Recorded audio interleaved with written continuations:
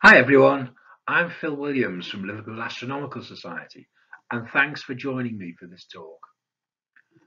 The title of my talk is The Brief and Brilliant Life of Jeremiah Horrocks, and the talk will tell the fascinating story of a Liverpool lad done good.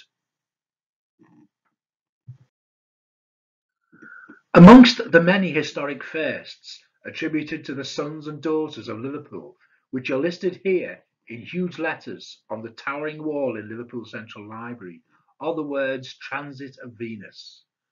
Behind these three words lies the story of a young man from early 17th century Liverpool who shook the astronomy world with his detailed astronomical observation and accurate predictions of the positions of the moon, stars, and planets. Jeremiah is regarded as the father of British astronomy, and this is his story. Jeremiah was born in Toxteth Park, Otterspool in Liverpool. The exact date of his birth is unknown, but archived documents indicate he was born either 1618 or 1619, and he died on the 3rd of January 1641 at just 22 years of age. As I mentioned in the introduction, Jeremiah is widely regarded as the father of British astronomy, and his astronomical achievements link aspects of the work of Galileo to those of Isaac Newton. His most notable astronomical achievements are as follows.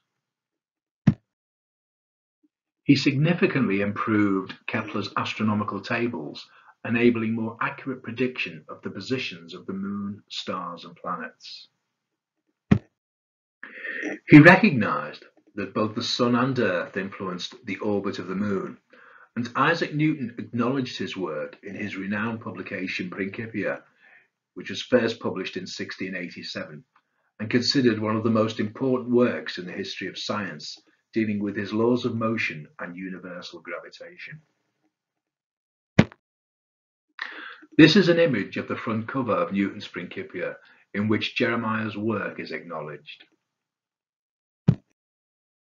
Jeremiah was also the first to demonstrate that the moon moved in an elliptical orbit around the Earth.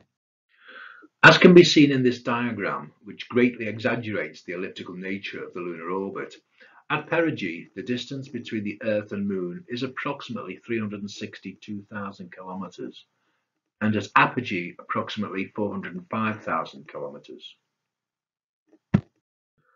Jeremiah's most notable achievement was being the first person to accurately predict, observe, and record the transit of Venus.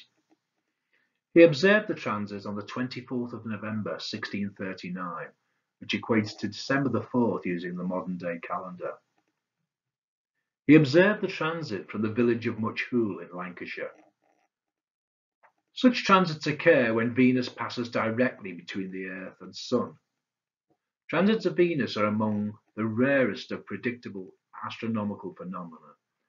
They occur in a pattern that generally repeats, with pairs of transits 8 years apart, separated by long gaps of between 105 and 120 years. This diagram demonstrates the geometry of Venusian transits, and as can be seen, the observed path of the transit depends on the location of the observer.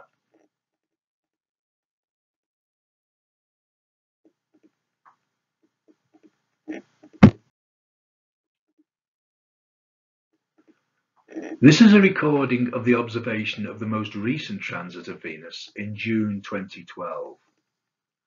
Cloud masked the very start of the transit from the observing site on this occasion.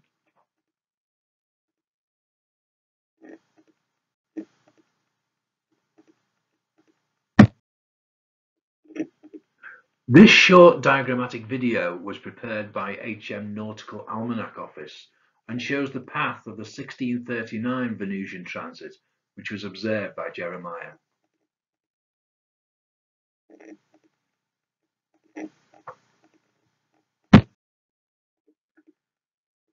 This image shows the relative sizes of the Sun and planets. Transits of Venus occur due to the orbital paths of the planets and the relative positions of the Earth and Venus within the solar system. The planets are shown in order, with Venus and Earth, of course, the second and third planets from the Sun.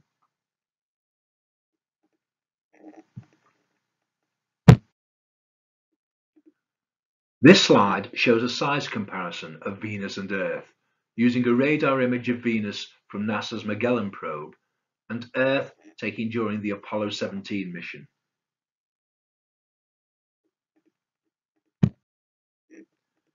I'd now like to consider the main sources of information available to us on Jeremiah's life and work. His early death and the chaos of the English Civil War resulted in the loss of much of the documentation relating to Jeremiah's work, but there are three very significant sources which provide detailed, relevant information. The first is a quantity of letters exchanged between Jeremiah and his close friend William Crabtree, a notable Salford-born astronomer. The second and very significant source is a treatise entitled Venus in Sole Visa, which translates as Venus seen on the Sun. The treatise was published in 1662, 21 years after Jeremiah's death, by the acclaimed Polish astronomer Johannes Hevelius. It was written in Latin and as was the standard practice for published scientific documents at the time, and was subsequently translated into English.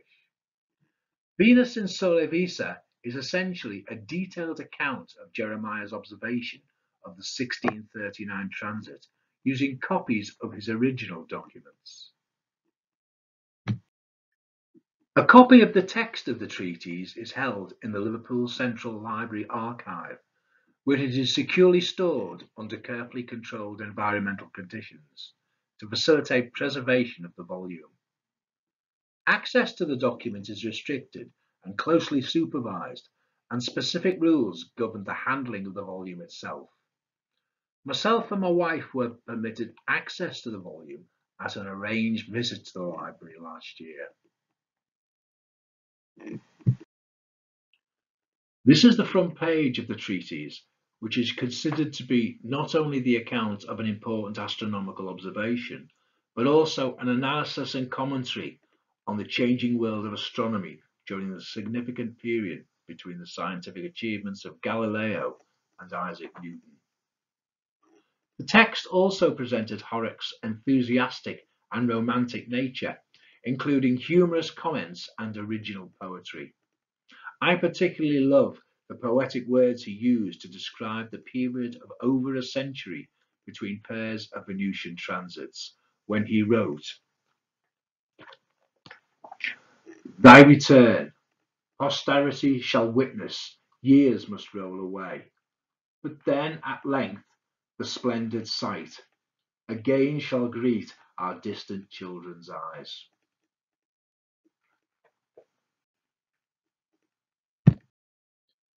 In scientific terms, this diagram of Jeremiah's observation contained within the treatise provides the key information about the transit itself. In describing his observations, Jeremiah wrote, "I beheld a most agreeable spectacle, the object of my sanguine wishes, a spot of unusual magnitude and of a perfectly circular shape, which had already fully centered upon the sun's disk on the left, so that the limbs of the sun and Venus precisely coincided, forming an angle of contact. Not doubting that this was really the shadow of the planet, I immediately applied myself sedulously to observe it." Horrocks could only watch for approximately another 30 minutes before the sun set, but it was long enough for him to make his observations and calculations, which are recorded in the treatise.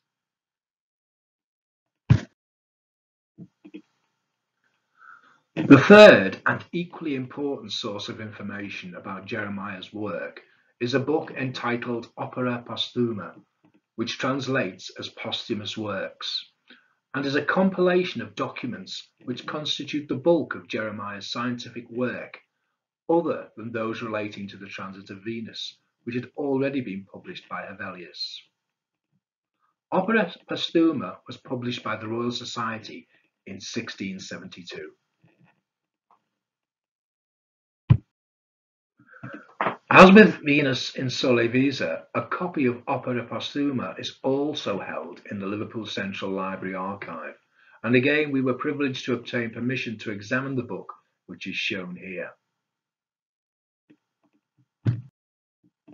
This is a photo of the front page of Opera Postuma. So the three sources of information I have referred to, namely the letters exchanged between Jeremiah and William Crabtree, the treatise Venus in Sole Visa, and Opera Postuma, provided the vast majority of information we have available about Jeremiah. I'd now like to take you on a tour of the significant locations that feature in Jeremiah's story, using a collection of images and photographs. The photographs of various locations in Liverpool and Much Hoole were taken when we visited them on a number of occasions during 2019. Jeremiah is thought to have been born at Lower Lodge, Toxteth Park, Otterspool. He was born to a family of comparatively modest means. This is a photograph of a watercolour drawing of Lower Lodge, drawn in 1862, inscribed with the words "Birthplace of Jeremiah Horrocks, Otterspool, Toxteth Park." It was drawn just prior to the demolition of the building and subsequent construction of Otterspool railway station on the site, which itself closed in 1951. His family were English Protestant Puritans, living within a community of Puritans that had become established in the area. The Puritan community funded and built a chapel for worship, which was opened in 1618, around the time of Jeremiah's birth.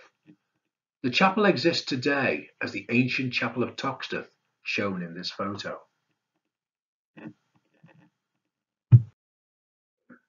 Jeremiah was taught by the first minister of the chapel, Richard Mather, and the congregation erected a stone tablet at the chapel to mark the 300-year anniversary of the chapel and acknowledging the ministry of Mather.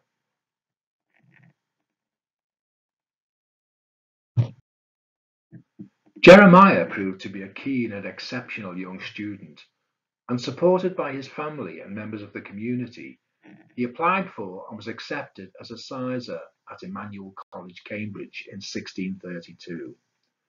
Sizars were students who undertook manual work at the university to help fund their studies. During this time at the university, his interest in astronomy developed significantly. Records indicate that he left Cambridge in 1635 without graduating and returned to his home in Liverpool. The reasons for his failure to graduate are unclear, but it has been speculated that they may have been financial in nature.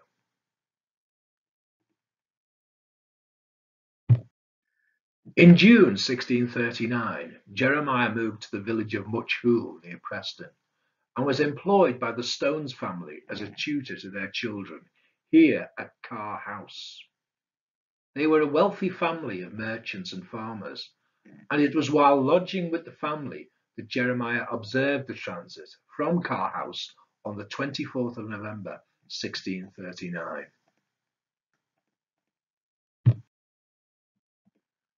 This plaque was erected by Chorley Civic Society at Carr House to commemorate the great event.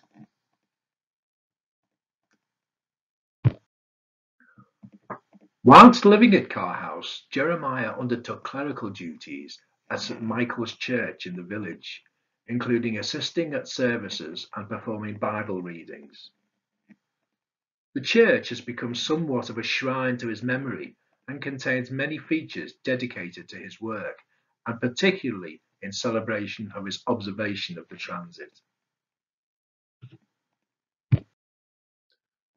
There is a vertical sundial on the church tower installed to mark the first of the two 19th century transits. It is inscribed with the Horrocks quote, Sine sole sileo. Without the sun, I am silent.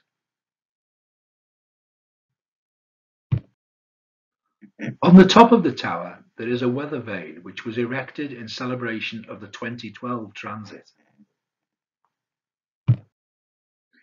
Here is a close-up of the weather vane, and as you can see, the varying positions of Venus during the transit are shown.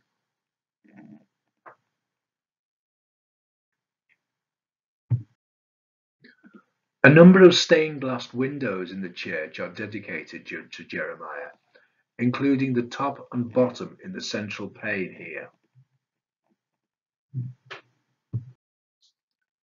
This window depicts Jeremiah as he observed the transit.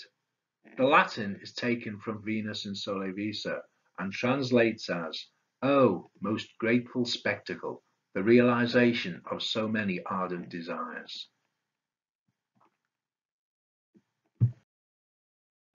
This window was installed to celebrate the 2004 transit and lists the date of all the previously observed transits of Venus.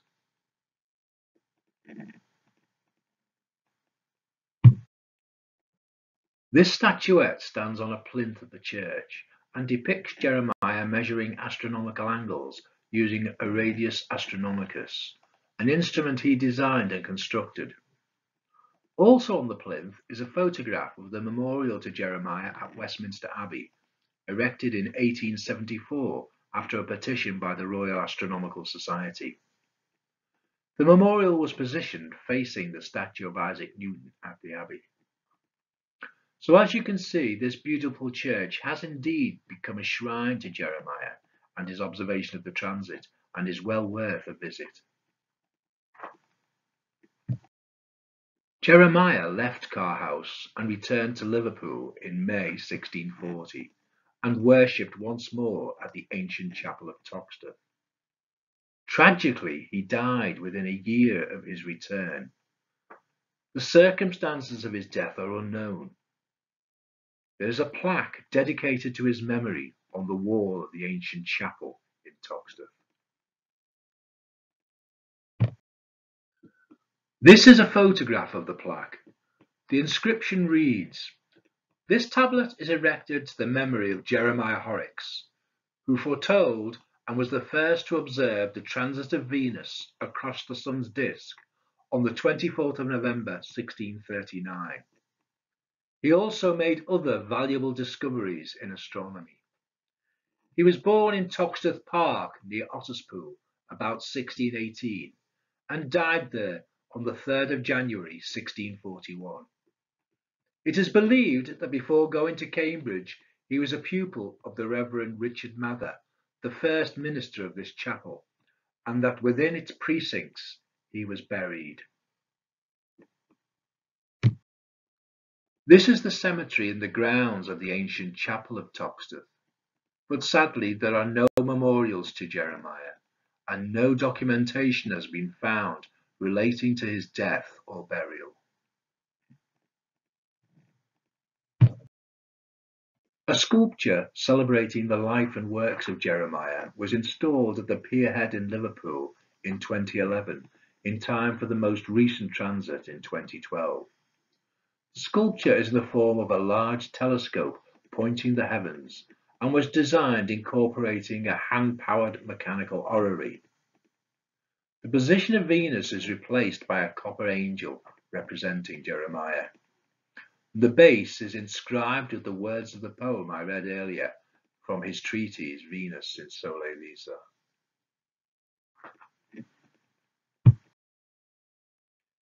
In November 2019, a campaign was launched to raise funds for a full-size statue of Jeremiah.